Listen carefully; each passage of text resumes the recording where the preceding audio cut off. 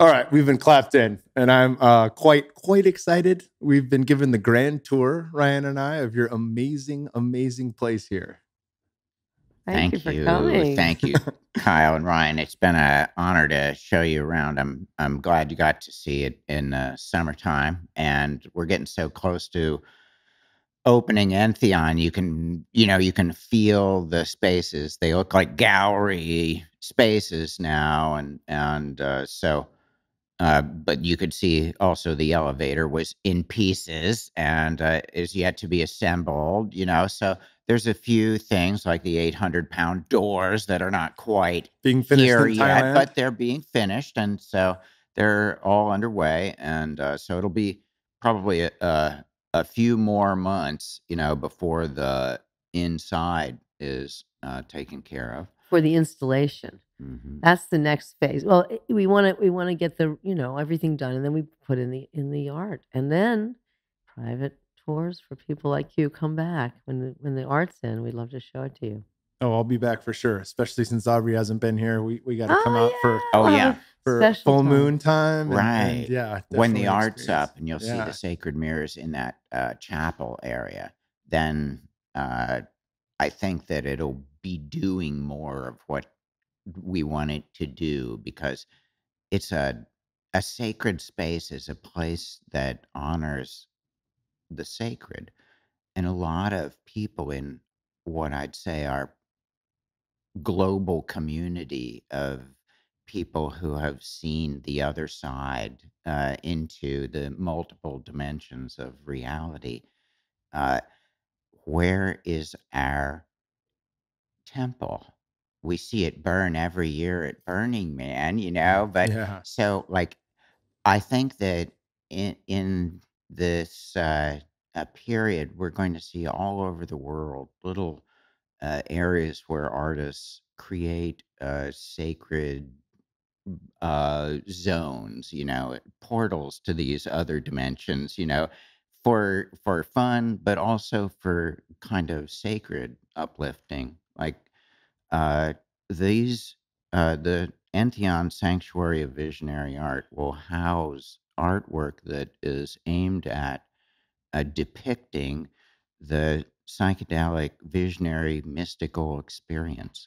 And that is a thing worth preserving and considering as a reorienting alignment of our species with a higher dimension of being that is the source of truth and goodness and beauty and all of the good things of life, and the source of love. So, and ultimately, when we journey, we find the source of creation within ourselves that's also the heart of the universe. And with that kind of foundational cosmic realignment and orientation, like all the ancient civilizations had, because they were all psychedelic. May I say that the art of that experience is like the relic or artifact of that experience. So these are the artists, the visionary artists are the ones that are like going in, seeing, and bringing back. It's like the most skilled among them, and the most talented and the most trained are more able to like represent that world, and so that's what we're filling the Entheon with, is the art of that experience, art of bringing it back from the inner realms onto the outer plane. It's symbol makers that we are. We can only create a vestige, a symbol of what we've seen. Maybe it's just like a glimmering, but we're bringing it back and from sharing. psychonautic journey to artifact. There you go. How do you extrude the multiple dimensions of reality into an object so it acts like the tip of an iceberg or a little worm sticking out of a hole that is like a really long thing, It's like, or the mushrooms coming up out of the dirt. Like there's just a rhizome a net of beings under the ground, and then the little fruits come up, and that's what the psychedelic fruits are. They're just the beauty that comes out of the network. And it is quite beautiful. You know, Yeah, I when you love guys it. talk about the visionary artists bringing this thing back from their own personal experience with source, it reminds me of the original maestros and curanderos in the Amazon who would drink the medicine for the tribe and no one else would participate, and they would come back with the healing word, with what they had learned, and they would do like the art tapestries that we have here, and they would sing to people the ikros, and they would heal without anyone partaking. And I always found that interesting, that you could still have a transformative healing experience even without partaking. But now, obviously, the world has changed, and we're very fortunate to be able to partake in the medicine. Oh, And I we're think so that fortunate. that accessibility is changing everything. But there's so much I want to get into with you guys. I listened to your podcast with Aubrey a second time on the way up here, and there was something that really resonated with me. You had talked about when someone says, and I've said this in the last week at least once, that's why it kind of knocked me upside the head. If someone says, I'm a spiritual person, but I'm not a religious person, and I've said that, then that's not necessarily ringing true, because it's almost as if, you know, Aubrey brought up the point, like God is a sticky word for a lot of people because it's been misused and misrepresentative of what God is. And a lot of the issue people have around that word is that God is the great judger who's going to make you burn in hell versus God is love. And so much of what I see from both of your art is love. It just fucking rings true, like just right from the walls. And I'm looking at Ram Dass right now and Albert Hoffman, and I feel love in that art. I think we don't want to give these very powerful words up to the fundamentalists. That's why Alex and I are really a stand for using those words, religion and God, because, first of all, religion means to tie back. So it means to tie back to your original source. But what is religion? Religion is a bunch of people who want to create a community around their spiritual core. And the spiritual core is the core of their spiritual experience. And so these people that come here, we have a lot of people come here and feel really at home here. That's because they can talk and feel like they're with people who've had this incredible, powerful spiritual experience. And people just intuitively have wanted to attach that experience to a place. It's like find the others. You know, it's like in Close Encounters of the Third Kind when they all are looking for that special rock, you know, and they're from all different places in the world. They come here looking for the others. So, you know, I think that we don't want to give those words away to the fundamentalists. We want to recreate them.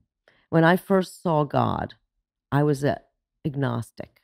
I was agnostic. I liked traditional Judaism, but I, you know, I had never had an experience of God, and God was not a man with a beard, obviously.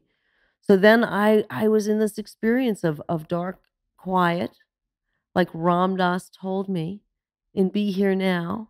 He said, "Try going into a dark room and having this experience with maybe a little spiritual music and some silence and close your eyes."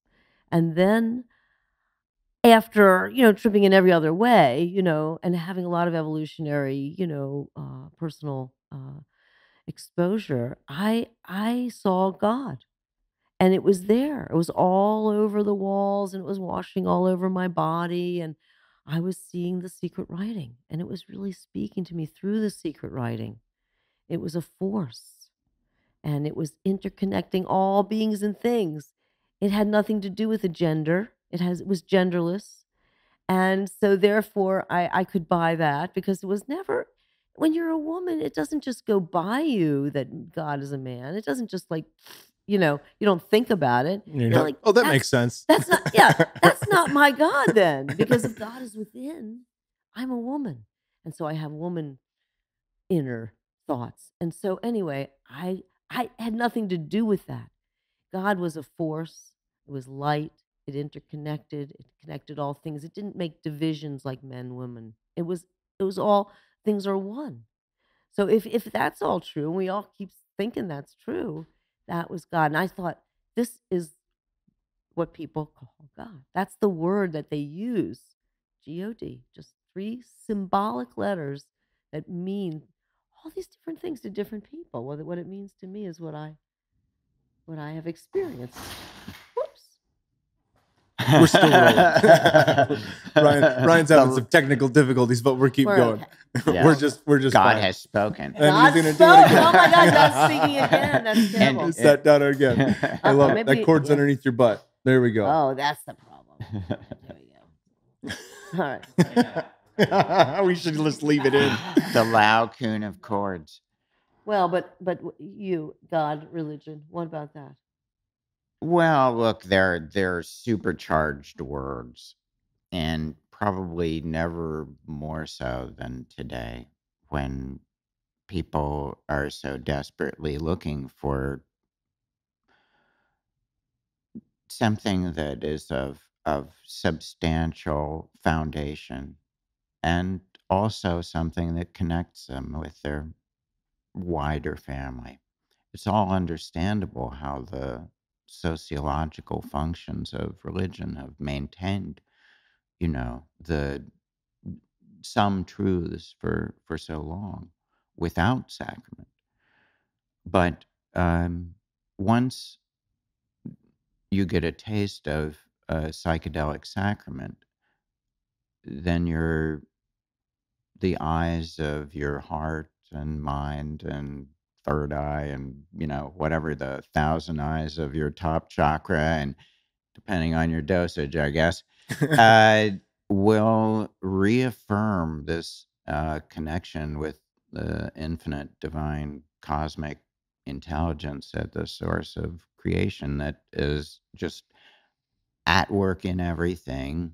And it becomes so much like a palpable mystery that's accompanying every moment, that the poetic beauty of it becomes immediately revealed to you. And that is tied back to that creative source. You can use the term God, but if you don't like it, you can say ultimate mystery. If you're a Buddhist, you won't like the term of a God, but there is Creator, always the divinity. Dharma. The Dharma is the divine intelligence of the cosmos that wove it all, that we're all intimately one with. And so that source that wove us is woven into all of the world religions from the very beginning. And to me, the earliest religions are the caves, where artists, shamans, who had been tripping, were trying to get some of what was inside out. You could start grunting, you could start, gesturing and things, but how were you going to share what the blazes is going on in your mind, And so the attempt to share soul to soul as deeply as possible came through first, I believe, in these pictograms and the petroglyphs and all of the things that we see for tens of thousands of years in the caves. And along with that, we find the mushroom-headed beings carrying mushrooms, the bee shaman in Africa, prior to the Egyptian cultures and things.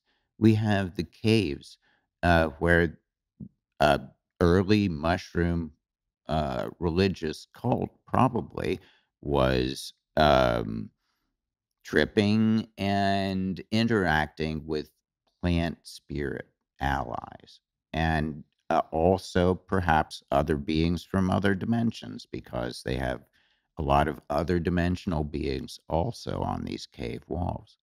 So these are the prototypes of all temples. Their encounters with strange, special beings, elevated beings. And those encounters are memorialized in the sacred spaces. And so I want to say there's the source of religion, and it was psychedelic. So we're, in a sense, reclaiming the origins of religion by going back to its roots. If you look to Eastern civilization or Western civilization, or the entire South American religious centers, you have psychedelics all over it. So, since psychedelics were such an important part of the foundations of religion, shouldn't we continue to explore them? Tie back. Yeah. Tie back. That's what I think. To the original source. It's the primary religious experience. It's not the secondary where you have to go through a priest or somebody else. There's no to show middleman. you. No middleman. Yeah, there's no middleman. You're right there with God. And I think that, that just makes us all that much more enlightened, and we just have more respect for each other and for the earth.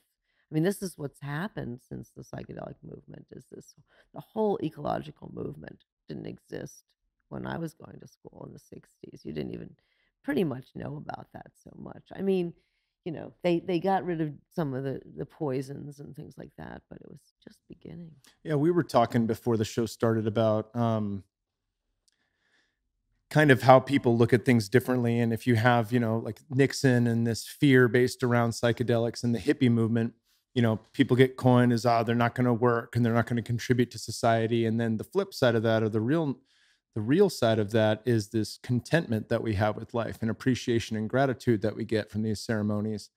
And from there, that generally widens the lens from what I do with myself to what I do in community, what I do with the world, what I do with Gaia herself. And from there, we start to shift outward. And maybe it doesn't mean that we work in a factory any longer, but it doesn't mean we stop work altogether. And if that's someone's choice, then fucking so be it. You want to go to a mountain and meditate for the rest of your life? Cool. There's no issue with that. I know people have worked in factories their whole life. 2 friends of ours just retired after working in a post-cereal factory for their whole... They loved it there. Okay, so don't think that it's not... It's a community. And those people get along and they have their dramas and whatever. I don't know. Some people like that. I've had family members who've worked in factories. So anyway, it's whatever works for you, but still you want to serve somebody. And so how can you serve? And so people get together around that to try to be of service to each other, like you are, by doing a podcast like this, or helping people with their fitness. I think that it's part of the new art of reality, that by the podcast makes the encounters and conversations that we have into works of art that are shareable. And so in that way, they become context for people to examine the aspects of their lives that relate to the people who are speaking together. And so it gives us and returns us to the Platonic kind of academic, conversational, Socratic questioning and peeling back things. So I think that a lot more integration of difficult and complex materials are possible in the context of, intelligent conversations, which you've been having, Aubrey, Joe.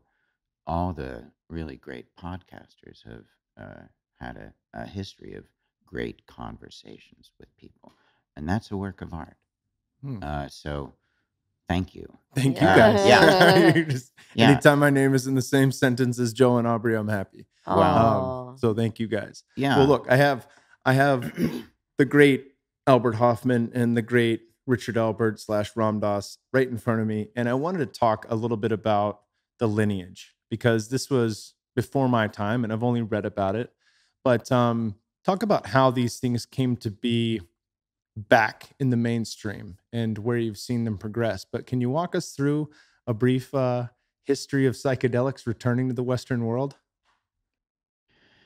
Well, I think that the return has really heralded most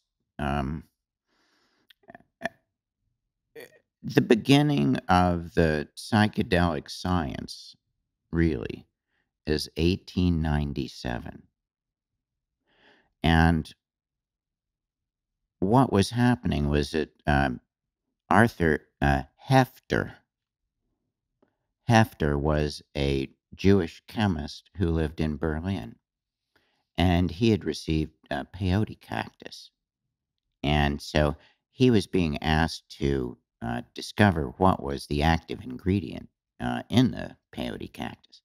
And so after a while, he discovered and named the active alkaloid of mescaline, which was the first psychedelic really distilled in the laboratory. And that kind of began psychedelic science.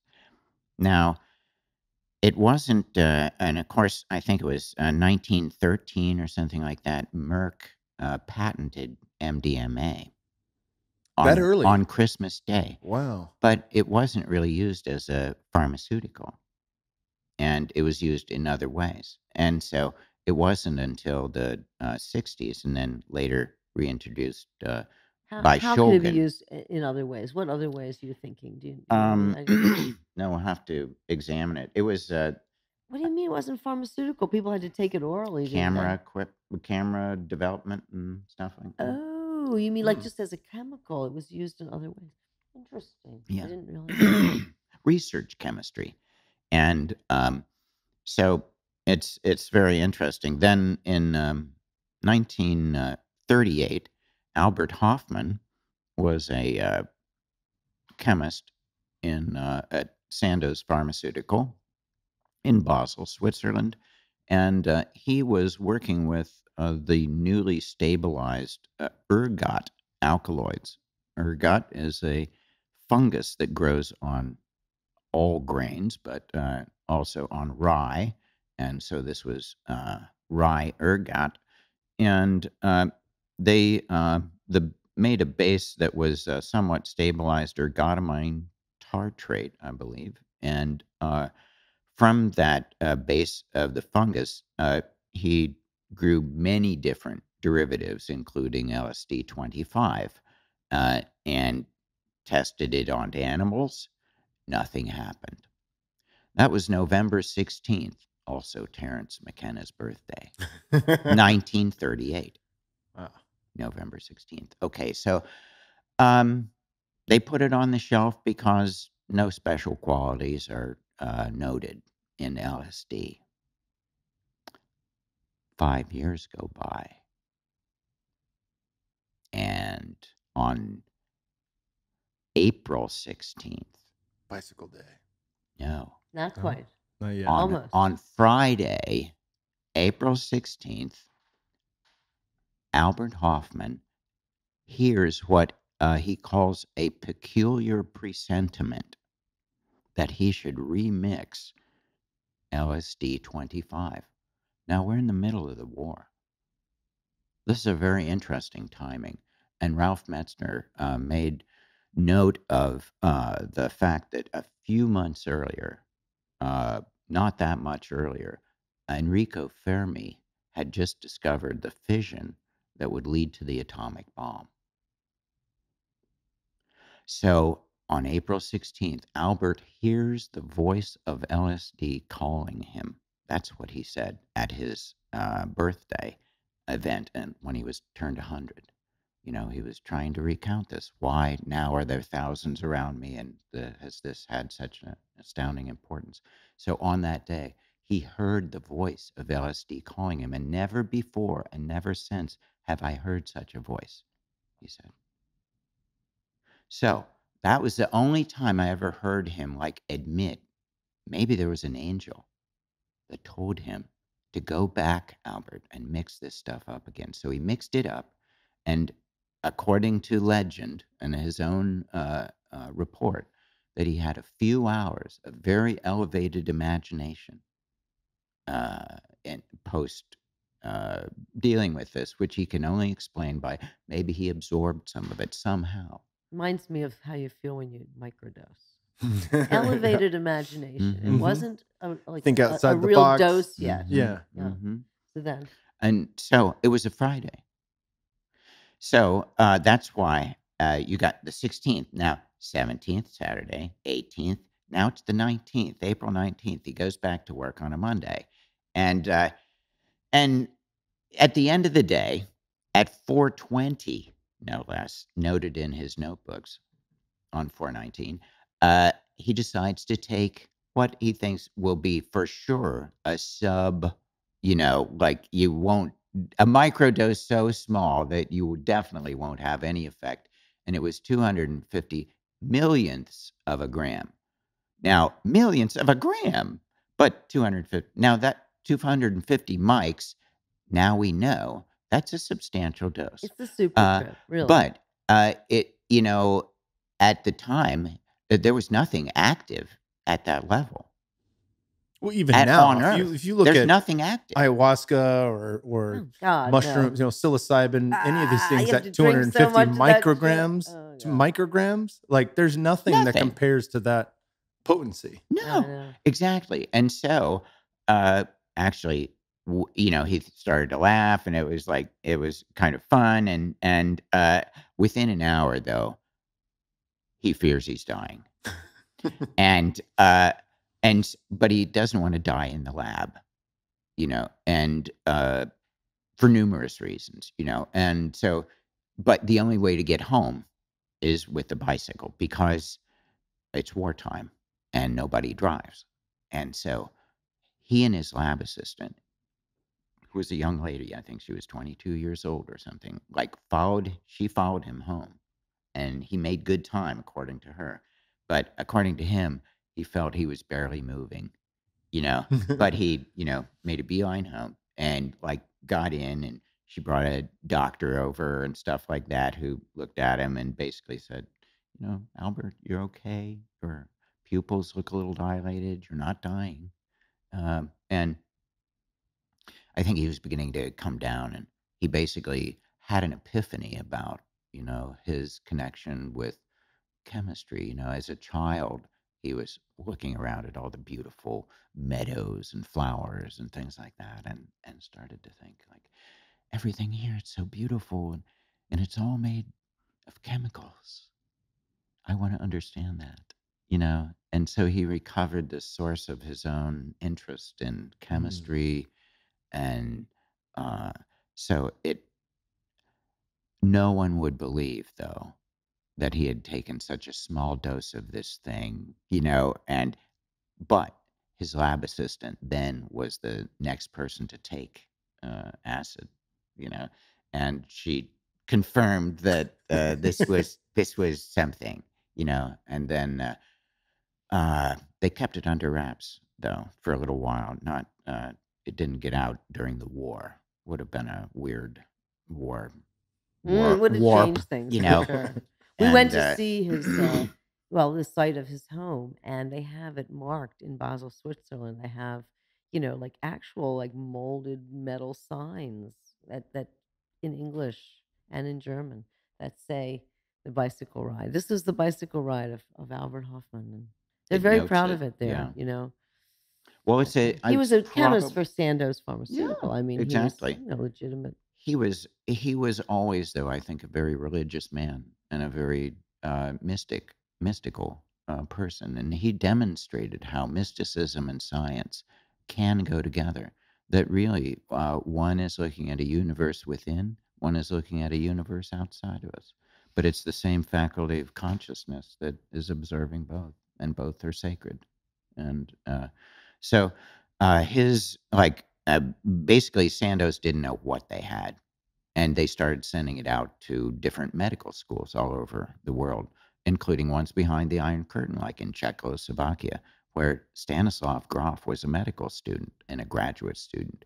And so he was the guinea pig that got introduced to, hey, what's this stuff? I don't know, but I'm willing to take it. Okay, let's try a strobe light, And so he took his first dose of LSD as a Freudian, and he came out no longer a Freudian. A Jungian, maybe. Yeah, it's like the strobe like began a different universe. Every time the strobe light would go on, a new universe would come into being, and he was like, like infinite consciousness immediately dawned in him, and he's explored consciousness and tried to create a cartography of the journeying mind, because he analyzed thousands of people who had had journeys and reported back what they saw, a lot of which the visionary artists are trying to portray. And he has always used visionary art, H.R. Giger, for instance, and his own art to demonstrate some of these sacred visions, of the inner realms. And so and then he was a scientist at the Maryland Psychiatric Center and Spring Grove in Baltimore. And they had like all these studies, and they were all these people were trying it, and everybody was talking about it. It was coming out in magazines and whatever, and that's when we came in. Right. Well, what happened in 1955? Gordon Wasson, with his wife Valentina Wasson, who was Russian and very interested in mycology. He called himself a mycophobe, but he tried to get over it. And they went searching for the magic mushroom. They heard that it existed, and they found their way to Oaxaca, and they found their way to Maria Sabina, who surrendered the magic mushroom in a moment that I liken to the Adam and God, the finger touching each other, that Michelangelo shows. Both of energy between the two. Yeah, they kind of, the shamanic cultures that have withheld the knowledge because the Christian basically came in and destroyed all the shamanic culture. So they withdrew to the hills. Don't tell the white people about this. They'll kill us. So they had this wisdom, but she shared it because he asked in the right way. But he promised her he wouldn't display it publicly. But they had a photographer, and within a year or two, it was on basically at Life magazine. Life magazine. And so it's basically how a lot of people learned about the psychedelic mushroom to begin with. And that was also given to Albert Hofmann because he had discovered LSD. They thought he might be able to distill what the active ingredient is in this magic mushroom. So he named the alkaloid psilocybin, and also psilocin, which is the active ingredients in the magic mushroom. So, can I just say that I really do think that the mushroom wanted to be spread to the crazy monkeys up there in the northern hemisphere that were like ruining the earth, the planet, and that it was basically they were like somehow going to have to connect with these crazy monkeys to clean up their ways. And I think that ever since then, the evolution toward seeing the earth as a precious resource that we need to protect and to change our ways, it's just evolving. It's just even now evolving. It doesn't feel like it could be possibly fast enough, but I really do feel that it was an outgrowth of the psychedelic community. Yeah, no doubt. You see that with ayahuasca now. The curanderos leaving their hometowns and bringing the medicine out to the world, to the West, to the modern civilization that's living as one side of your Gaia painting portrays, in fire and smoke and pollution. And that's where it needs to shift, right? But I'm sorry, I'm digressing. No, it's really, it's true. I was just ruminating on it because Maria, for one thing, and she was the daughter of a priest as well, a Christian. Maria Sabina. But I mean, in a sense, she gave, because it's been hypothesized that early Christianity was also a mushroom cult, in the Mushroom and the Cross, if you ever come across that.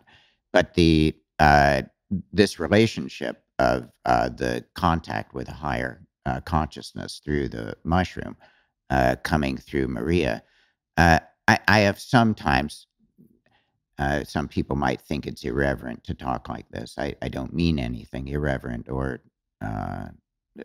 negative in any way, but the idea of a second coming, to my mind, the first coming was when Christ revealed the divinity of humanity.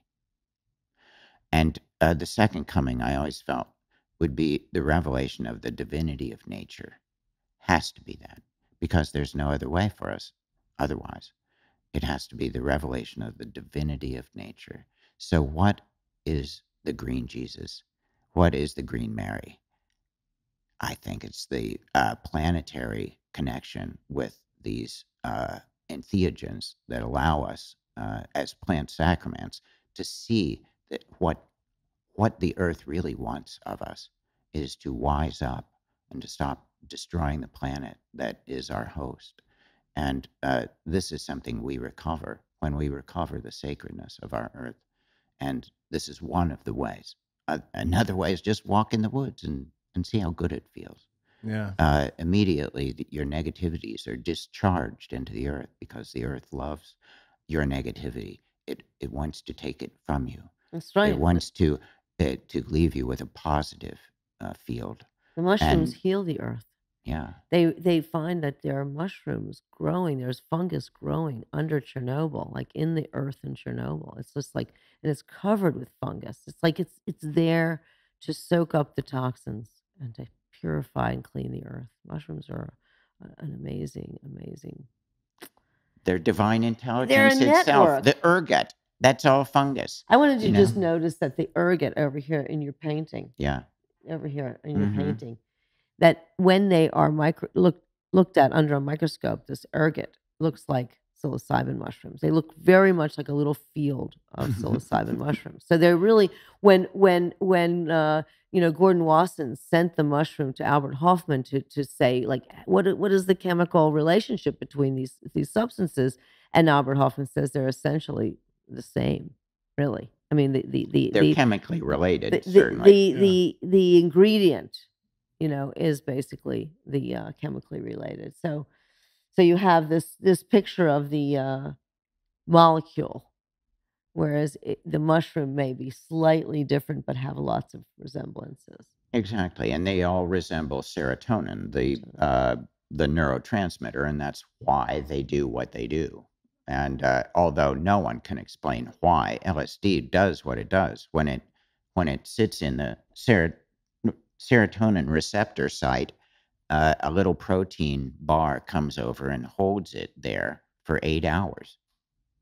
Now, I don't know that there's anything else in the brain that ever goes into the brain that the brain holds on to in a neuroreceptor site.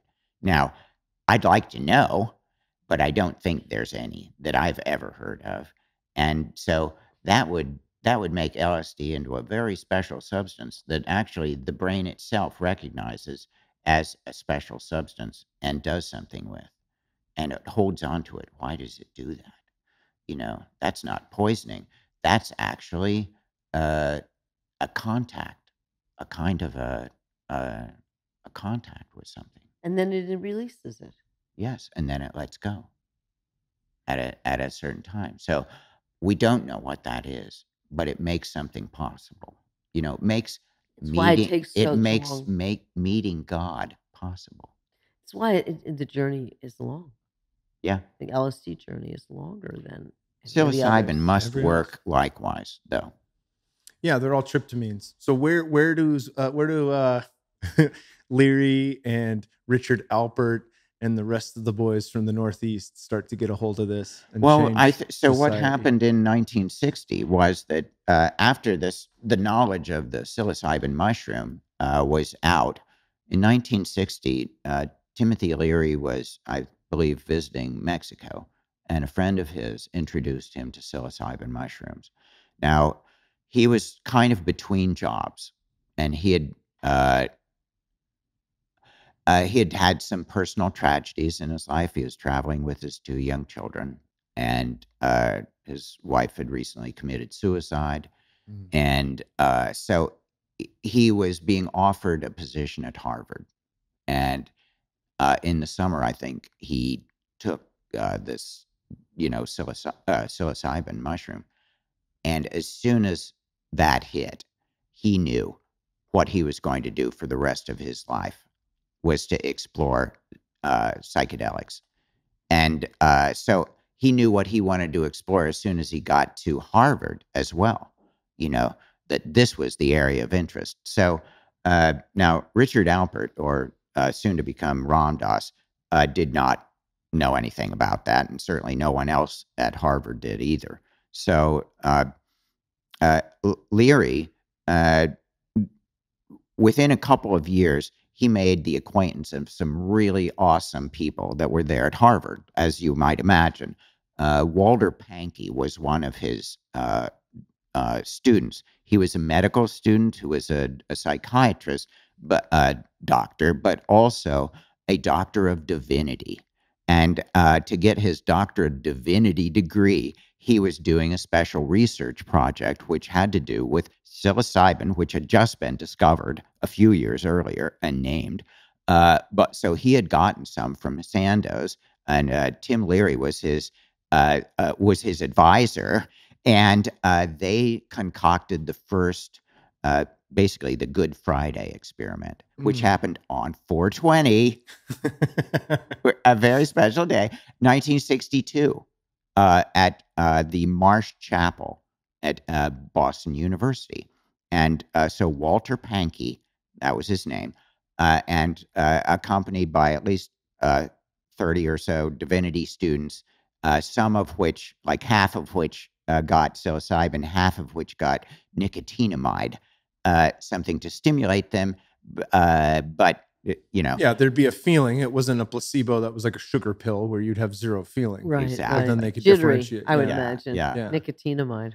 And so it happened on Good Friday. And so that's why it's called the Good Friday experiment. It was meant to discover whether people who took a psychedelic would have a mystical experience. And so this was determined by a lengthy questionnaire, which the divinity students agreed to take before and after and in the follow-up. And it took him a year to calculate everything. And he was a pretty tight and good scientist, but he was, working by himself. They had to also come up with the criterion for the mystical experience. That was the most interesting thing Very about it. interesting. It's published in our divinity volume of Cosm Journal of Visionary Culture, so you can always find it. But it is, it's interesting what makes it a mystical experience, and having that approved by all the different religions that a mystical experience is actually a thing that includes these following characteristics. So It's certainly at the foundation of every world religion. There is no world religion without mystical experiences. They just, mystical experiences cause religions. That's just, and religions Moses sees the burning bush, Muhammad rides the seventh heavens on the back of Barak, the, human-headed mule, these are like visions that Mary they have. sees an angel. That's Abraham the way sees an religions angel. start. Remember what happened to Albert? He heard a voice calling him. So I think it's the birth of a new wave of religion, basically to reaffirm the spiritual reality at a time when we desperately need it. We need to know that there is a good, there is truth, there is beauty, there is a higher world that is full of love and that wants us to work it out and recognize that this is a sacred planet. I think it's a good thing. Oh, it's definitely a good thing. It's a good thing. It's definitely a good thing. So obviously, how do we get to Ram Dass? Okay, so these guys. Okay, so why are we doing this? Of Ram okay, Dass so again? well, at any rate, Walter Pankey gets a percentage of 65%. 65% of the divinity students that took this in a right set and setting had a mystical with the intention experience. to have a mystical experience. Yeah. And they had to be, willing to have a mystical experience. They were divinity students after all. They were open to it. Yeah. And so so those numbers held out after Roland Griffiths did his basically much tighter experiment to determine the same At thing. Johns Hopkins. Yeah, is it repeatable? Yes. Right? At Johns Hopkins, they did it again in 2006, and they got the same results. 65% of people in the right setting with the intention to have a mystical experience did. Can you imagine that? That in one shot, you can be one of 65 people with the right intention, the right set and setting. You can be one of 65% of people who actually sees God. That's a lot of us. That's what happened to me in that room in 1971 before I met Alex, seeing this God. And I did just what Ram Dass said. So Ram Dass became a very important part of my life and changed my life. And we and being together all these years, we have become, a friend to Ram Dass, an acquaintance, and a beloved to Ram Dass, and he beloved greatly to us. And Yes. we went to see him, and he exactly. signed the back of the painting, He and did. we gave us a few hours of his time. Uh, he's been there for us in a few occasions that I think were God planted. He was where I was on my way to, and Alex too, when my mother died. I was getting off the plane when I got a call from the social worker that my mother had died, and I was on my way to Ram Dass. They picked us up at the airport. They took us to Ram Dass's house, and he was the first person I could talk to about it. I'm getting chills, and we cried, and he was there for our daughter and blessed her, when she was 4 months old, and so I mean, Ram Dass is very beloved. I think well, he's very beloved. He's a very enlightened being. He's been a If holy it weren't figure for for us, but if it wasn't for it's a Maharaji, though, exactly. forget about it. So that was 1962 that Walter Pankey did this kind of breakthrough thing that was really so awesome. But they were doing a lot of experimentation and trying to figure out what this substance was, and they were trying to do you know legit kind of experimentation. Leary did a number of wonderful experiments on prisoners and things like that, and tried to help people with recidivism and various kinds of things to break through to what do you want to do with your life, and why wouldn't you spend it, in an inspired way, instead of trying to hurt people and stuff. So Leary always had good intentions, I think, but it got really hot, and so Harvard couldn't really take all of the heat from various parents and things that were talking to him, and so they had to ask Tim and Richard to leave, and so it was kind of like shocking, really, because they were such eminent and brilliant psychologists.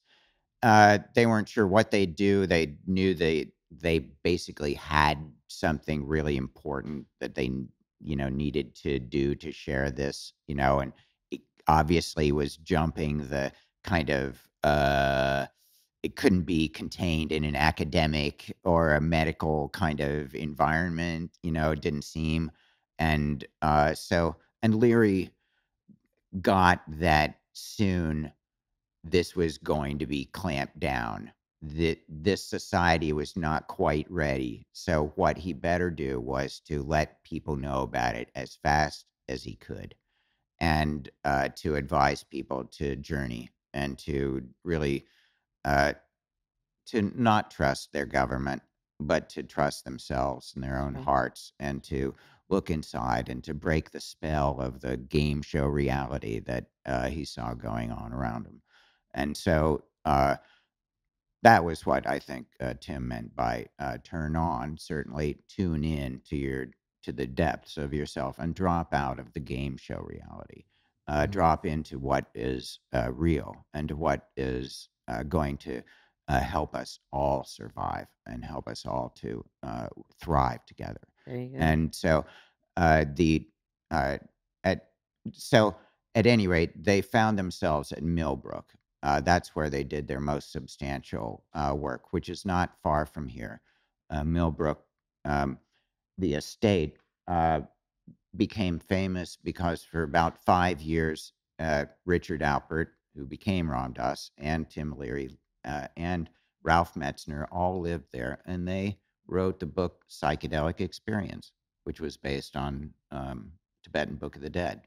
And they wrote numerous kind of articles and other books as well, like the LSD and things like that. So this was a period where they were both regarded as scholars, but they were also kind of maverick or renegade Rogue scholars and psychonauts. rogue psychonauts. Yeah, Right. like we didn't have shaman as the context, and the transcendental guru type archetype was just being born as well in the West. The Beatles were bringing in these kinds of archetypes and things. So the West was getting hammered with all these sort of spiritual archetypes and medicines, and it led to some of the greatest music and art breakthroughs that have ever happened, a real renaissance.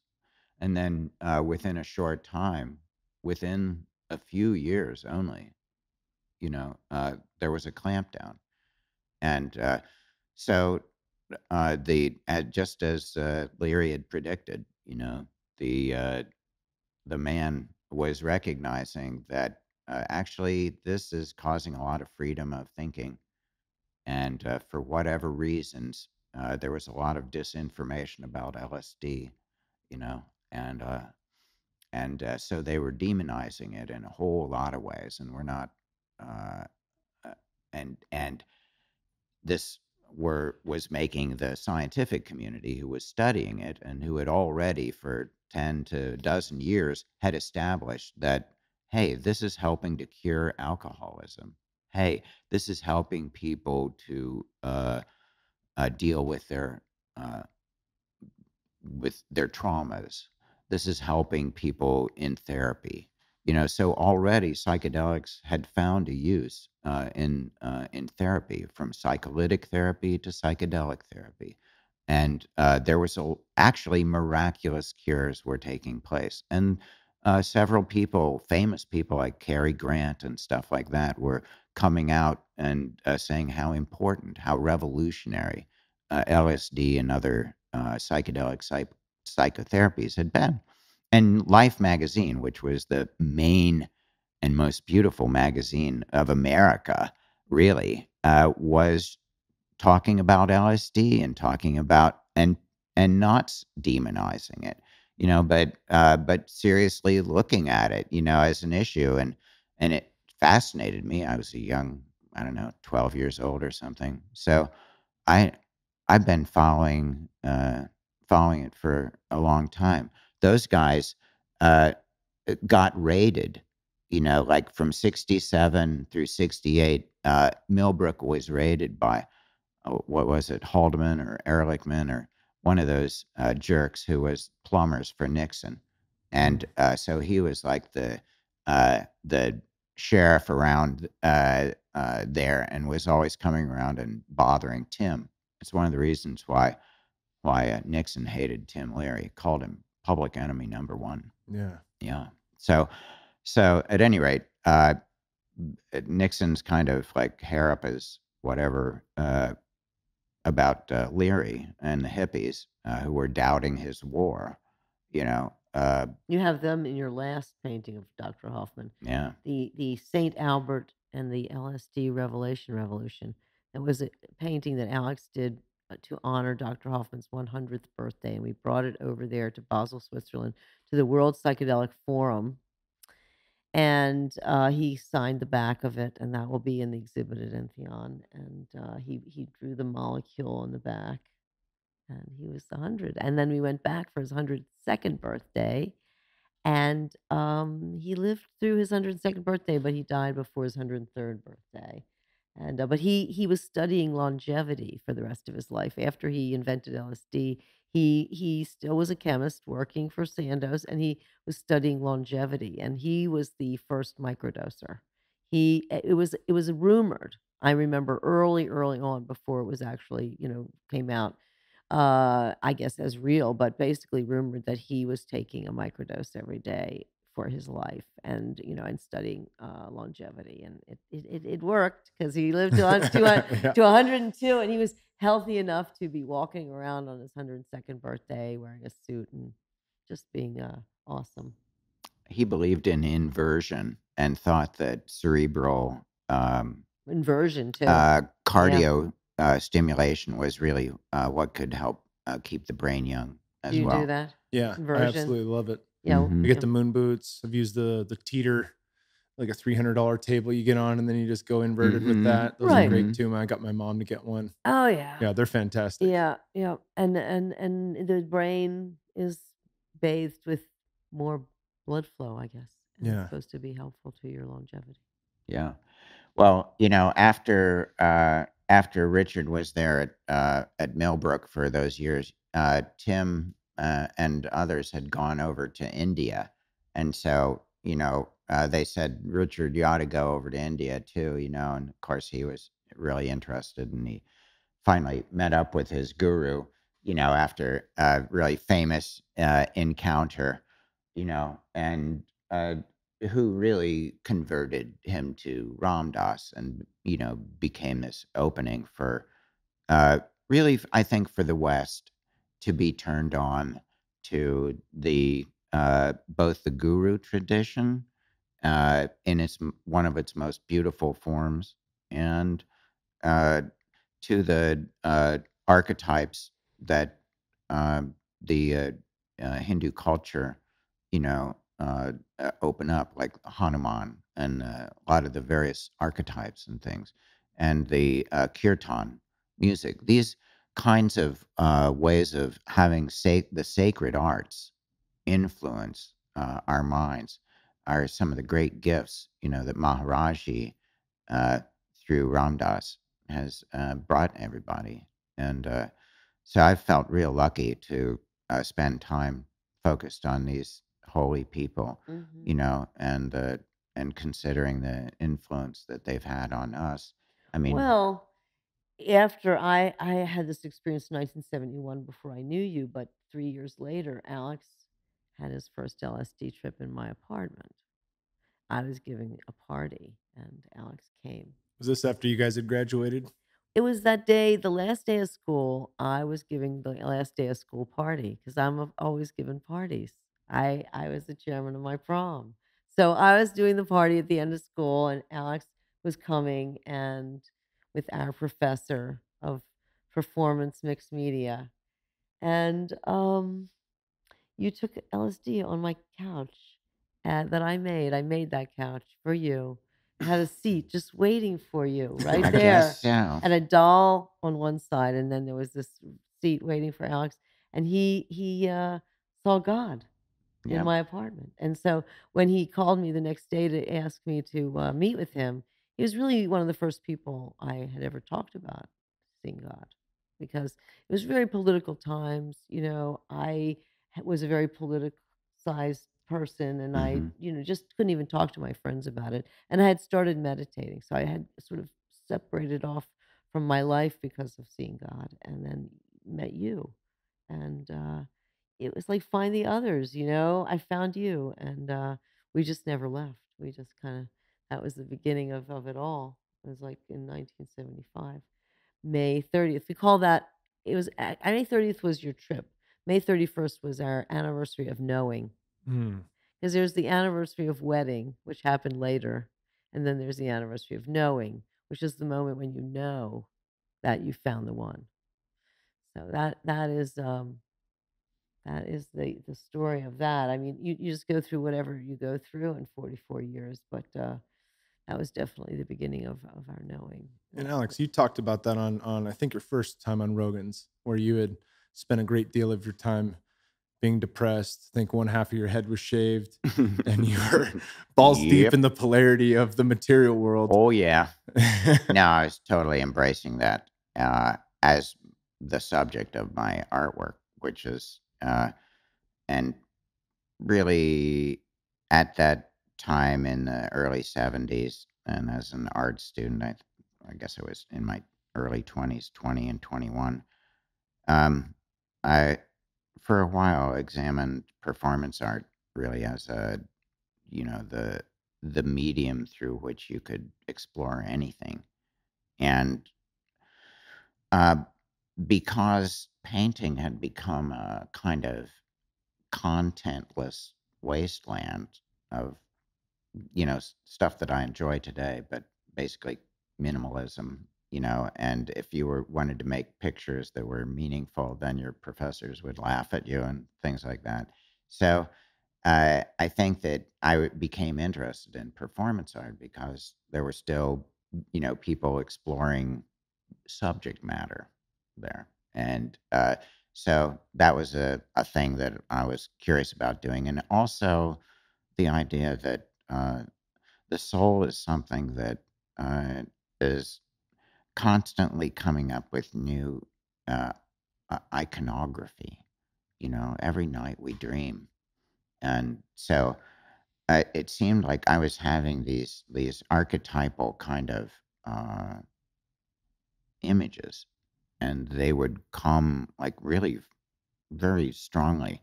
And so I would make sketches of them and stuff, and eventually I would enact them, somehow. And I had a dream, really, that kicked off the polarity thing, because, and in the dream, I looked into a trash can, and I saw, oh my God, it's me, but all like curled up, like kind of like fetal, like in it, with my head down at the can and like inverted and looking up at me, like seeing yourself looking at, and that person in the trash can had half of their hair shaved, and the other half was all, and it was like we were just connected.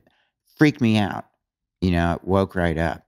But then every time I started looking in the mirror, I started seeing half my hair shaved. And so that, and eventually I did it, for about half a year. And that was when Allyson and I first knew each other. Oh, yeah. That was the first time I ever spoke to you. Because Yeah. you were sitting back behind me in class, and you had just been in class for about 6 weeks, and you shaved half of your head.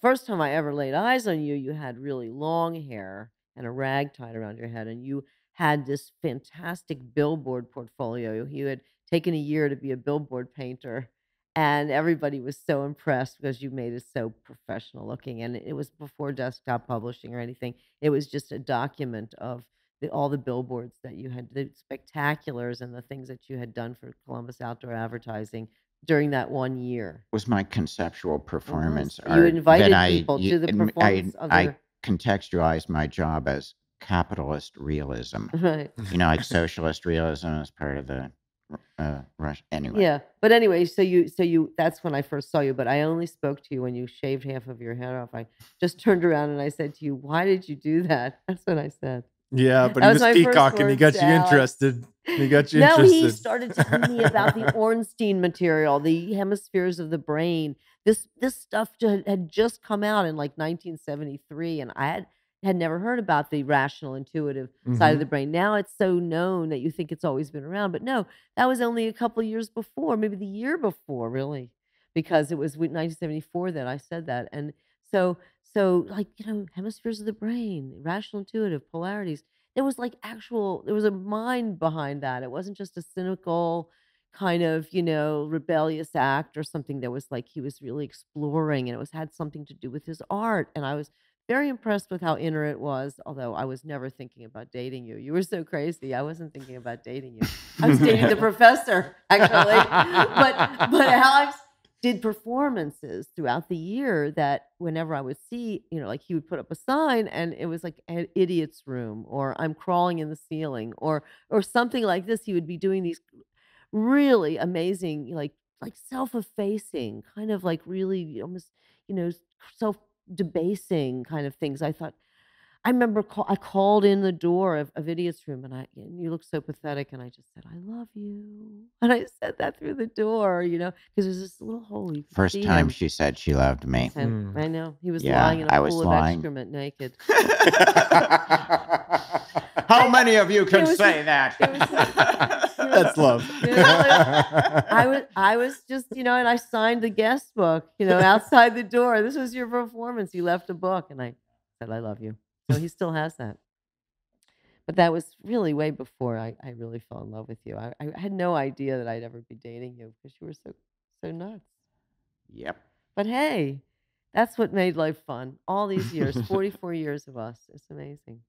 So let's talk about what got us from the psychedelic revolution and pushback to where we are now. You mentioned a couple of big names, Roland Griffiths, who completed the second study to verify 65% would happen again. We've seen more studies being done now, probably since then, since before shit became illegal, right? We've got studies on terminally ill cancer patients where 80% no longer fear death. Like, you're going to die no matter what, but will you live out the remaining days, however long that is, without fear of dying? And 80% have a positive shift to where they live out the remainder of their days in positivity. I mean, that's remarkable in and of itself. That's a newer study. You think of these studies that keep coming out now. We see with smoking cessation and alcoholism and a lot of different tools. I mean, if you've done this as we have, you understand that there are limitless possibilities here with what we can change. And even, mentioning alcoholism, I think Bill W., who created Alcoholics Anonymous, wanted to include that in the 13th step, but AA was too big at that point, and they kind of separated themselves from them. And then it became illegal in 65. So, But we're here today. What do you think of the potential for this going forward, and who are the major players in the world like Roland Griffiths that are carrying the torch going forward from a science standpoint? Oh, there's really what's so wonderful is that all over the world there are centers that are lighting up. I think that are being funded by some of the people who have found that their consciousness exploration has, been really important, as we've mentioned. And so, if you look at Imperial College over there in London, you'll see that I think a recently born psychedelic center is there, and of course, um, we have our old friend Amanda Fielding, in the Beckley Foundation. Number one, really, I think the man who's carried the banner the longest and the strongest has been Rick Doblin, Oh, yeah. who's been our ally here as well, and we've tried to do what we can to support all the MAPS activities. But the MAPS has done extraordinary work, I think, in finding the right populations to serve uh, to gain the most sympathetic and heartful, uh, embrace of psychedelic use and the reintegration of it as both a medical and a sacramental kind of ally of humanity. And I think that um, Rick's patience in dealing with the kind of resistance um, and and, a, and an attempt to mainstream these really important kind of substances, especially at a time when we have a traumatized world and we have a time when we have to change our consciousness quickly and we have to upgrade ourselves. All of these things are things that, uh, from time immemorial, these sacraments have helped for many people. Some people shouldn't do them, as we've said. They're not really for everyone, but for a great number of people, I think they could be very helpful and Yeah. already have been. And the rising tide raises all ships. So Yes. even those around us, that's one of the lessons I got in ayahuasca was I don't have to bring every family member with me to do Yeah. ayahuasca. By me doing ayahuasca and walking the path, I'll be the light for them. And me changing and being the best version of myself is enough to help them grow and to be better and to be more of service as a father, as a husband, as a brother, as a son. And I think that's I where hope we you're can. open to sharing your spiritual life, though, with your beloved, even though they may not be willing yet. Oh, they hear it all. They hear it all. Because the thing is, Yeah. it's your spiritual life. Yeah. And I mean, it's great to share it with your beloved, Yeah. and your children too. Yeah. Bear definitely knows what's going on. He's a young man and is already quite in tune. He looks at us funny when we're microdosing. He knows. He knows on some level. Why It's all are Happier there than usual. rainbows around your heads? Yeah. He knows. We played music all day. Oh, okay. Yeah. Yeah. Yeah. That's so great. Well, then, so today we have the ketamine therapy for depression. We have a lot of these, the, you know, phase 3 is underway in for MDMA for MDMA PTSD. and perhaps psilocybin. And it's fast tracked by the FDA, Mhm. which is incredible. So they know the potential, and they're like, all right, we're giving you breakthrough status. Yeah. You'll go get a front of the line pass ahead of everyone else. And Well, we want ayahuasca the has vets to be served as soon as they can, Yeah. because these are people that are committing suicide at rates that are so alarming. You know, it's as though there is a war inside of the country. May I say that ayahuasca has, made it past the Supreme Court so that there are ayahuasca churches in the United States, and so I think they're very closed, private membership communities right now, but I do think that that is something that is going to be expanding as well. Although I think that ayahuasca is not as sustainable as, say, something like mushrooms. Mushrooms, they grow plentifully, Yeah. everywhere you want to grow them. So, where ayahuasca, I always worry about taking down all the wonderful vines. Yeah, they take so long, 3 years Mhm. before you can harvest a vine. And if you don't do that, that vine will not keep growing. And some communities want to do ayahuasca every week. Yeah. Every week. My sister's community, and people all over, Brazil and Peru and Ecuador and Guatemala, they have regular ceremonies. It's part of their spiritual life. They must be sustaining the forest by replanting. I assume they're all aware of that. Other substances like Wachuma and things like that, San Pedro and other things, I think are being sought. But if you want to look at a world-class sustainable psychedelic, then it'd probably be a Yeah. psilocybin of some kind. Yeah. And that's where a lot of the best science has been done too. So But our we most already profound have a substance now that has been proven to deliver 65% of the time under the correct circumstances an experience for people which we recognize now to be at the foundation of all world religions, the mystical experience. So this is a kind of a pretext for the sacrament to be reintroduced to a religious setting in a way that you know sets it in alignment with its prior history as serving those not simply medical needs, but needs of the Yeah. soul. That's something that Rick Doblin has done such a great job, is that it's not just for people in pain who are suffering from PTSD or fill in the blank, but for people who would consider themselves to be normal, healthy individuals that just want more out of life. And the fact that he's been including that along the way. for the betterment of well people. Yeah. That's what we say. Yeah. For the betterment of well people. Well people. We're all well people. Yeah. We want to even be better. I love that. Well, let's talk about what we've seen here, because you guys we're at CoSM, the Chapel of Sacred Mirrors, and your building. Been very fortunate to see. Yeah. Is it Entheon? Entheon is the temple visionary art, or the sanctuary visionary art that we're building at CoSM. CoSM stands for Chapel of Sacred Mirrors. And Entheon means a place to discover God within. And Theo is God. So like the nth degree. And so it's a 3-story, 12,000 square foot exhibition of contemporary visionary art.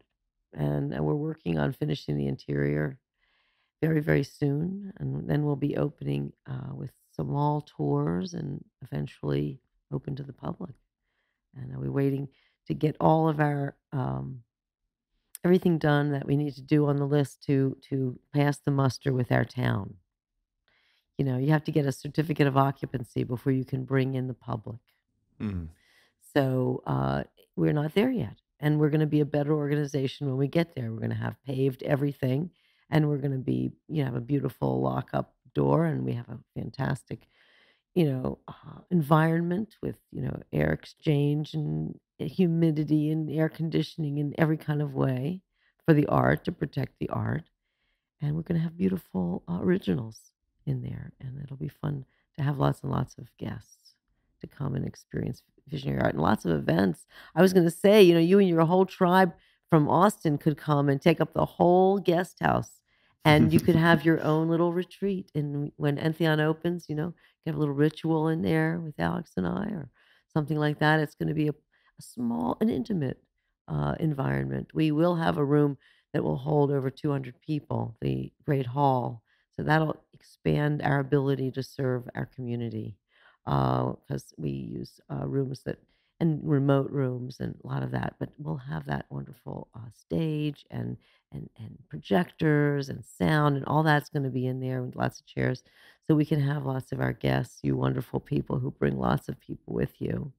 And so, yeah, we're gonna be a full service art organization. We already are teaching classes. We taught our 8-day visionary painting intensive, which is a portfolio reviewed painting intensive. We had 86 applications and 22 spots this year. We can only put 22 people painting together in the classroom in a civil manner. We had the best time ever. So we picked the best painters, and if you're a great painter out there, the application goes in the winter, February. So just keep looking at CoSM.org if you want to be in our painting intensive next year.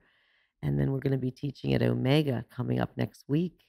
They still have a few spots. They're so big, we could just go and go. So anybody who sees this wants to come to Omega, we'll be doing it again in 2020. So once a summer, we teach a 5-day and an 8-day intensive. And so people join us for that sometimes. And what are the ways that people can support you?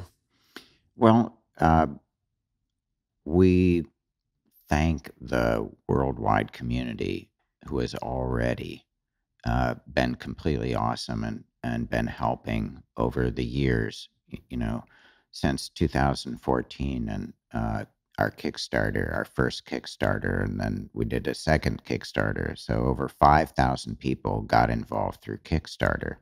And then hundreds of people over the years have been, whatever small amounts they feel like contributing. It's helped to make this collective work of art, which you saw today. It's a museum environment that will house relics, some of which we discussed, Hoffman's glasses, a hair from Herr Hoffman. We have the signed paintings themselves, the Shulgins, Albert Hoffman, Stan Groff, and Christina Groff. All the sacred mirrors, all of Alex's most beloved paintings will be on view. And I have a couple of galleries too, and lots of the visionary art tribe from all over the world will be there. And how can people help? I wanted to make a recommendation. Become a member of CoSM if you really think that it's like something that you want to support. You can become a member, and you can buy a brick to pave the way to Entheon. So anybody who wants to write anything, like something that God told you, if you want to write it, you want to have it written on a brick, we're enrolling people in having a brick with your name, your information, your memorial, your sacred statement, like the DMT elves told me to laugh more. So you can be sure there'll be a brick that says laugh more. So anyway, put something, and then when you come, it'll be there, and you will have supported and be a temple builder with us. There's so many fun ways. We have a sacred mirror that's like, I don't know, like 12 inches high. And it's got like the 3 amigas, like we were talking about, the from the psychic energy system, spiritual energy system, universal mind lattice as a lenticular. And so this object, I think, because it's a it's a rare item. We don't have that many of them. We're selling like works of art and Altar little objects. memorials of Entheon and stuff, like the steeple head and various things like that Gifts, that are altar objects, soul and art. birds and things like this. Everything we sell in the store goes to build Entheon. So if people want stuff, look over posters, look over anything at CoSM.org, because we're volunteers. We're living here. But all the money that goes from everything is going into building this, sacred space. And our intention is to sustain past our existence, that Alex and I, because it's a church. This is why people wonder, like, why do you want to be a church? Because you can pass it on to a community. And that's what you do. You get a board, you get people who love it, it belongs to the members, it belongs to the board, and you basically pass it along to a community from generation to generation if you can sustain it. So we're just playing that game. That was the game that we were given, you know, in our 1985 MDMA experience. It told us we should build a temple. That we would, we didn't really know at that moment that we would end up being a church. But it was so obvious, but we didn't know it. And that we had to become a church because we do everything that churches do. And we wanted to get the benefits that in this country churches get. Why shouldn't we call it a religion and get the benefits that other churches get and get our spirituality in the way that we get it, that feels right to our community when we find the others? Yeah. Well, for us, creativity becomes a spiritual practice. And if we use the creative arts as a way of a context, if art's your religion, then you're connected with all the world religions because all the world religions had sacred art. And so this connection point of the creative imagination and expression of the sacred is something that unites all the different wisdom paths. And it's something that it continues. So why can't we acknowledge the unity of all the different wisdom paths and the continuity of our mystic connection with the ultimate mystery, the divine reality that surrounds us and is within us, and is the reason that we're here and at the service of this beautiful, uplifting force of beauty that comes through the arts. It's one of the places that people still look to, to find what is the soul doing, what's it really saying? It's this still small voice of conscience and deep inside of us that we get in ceremony or that we get in these other states. These are the treasures of the soul that the visionary artists are trying to excavate and bring forward and to share as other people recognize them.